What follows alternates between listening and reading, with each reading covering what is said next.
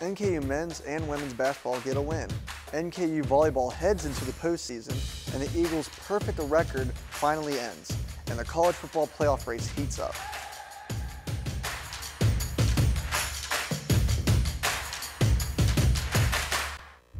Welcome to the Norse Media Sports Break. I'm Bryan Bauer.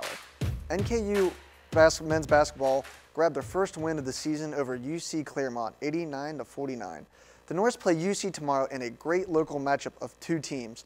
UC is led by David DeJulius, averaging 23 points a game. NKU is a veteran team and will have to play their best to take advantage of a UC team who is still trying to figure out their identity. The NKU women's basketball played a classic in their season opener. Here's more from Justice White.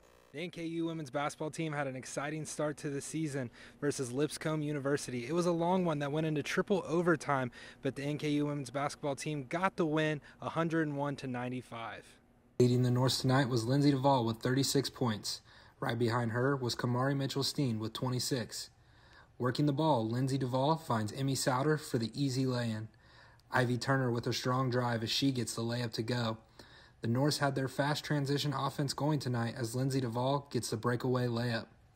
One of Kaylee Davis's big threes for the night sinks in. She was 3 for 3 tonight behind the arc. This is what Coach Cameron Whitaker had to say about the hard-fought win.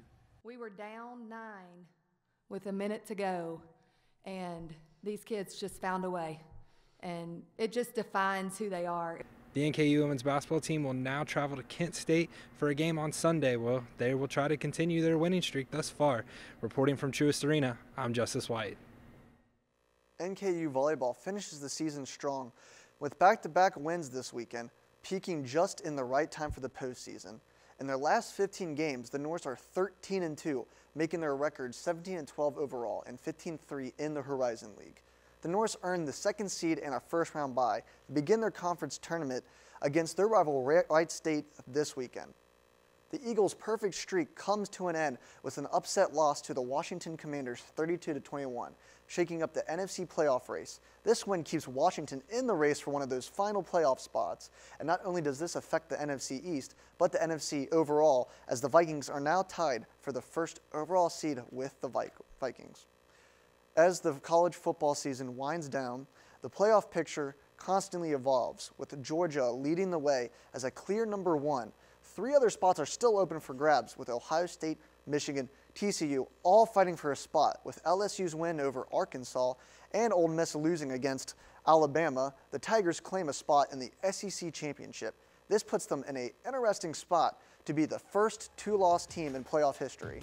It's a great thing for college football to have such a fun race to the playoffs. Thanks for watching the Norse Media Sports Break.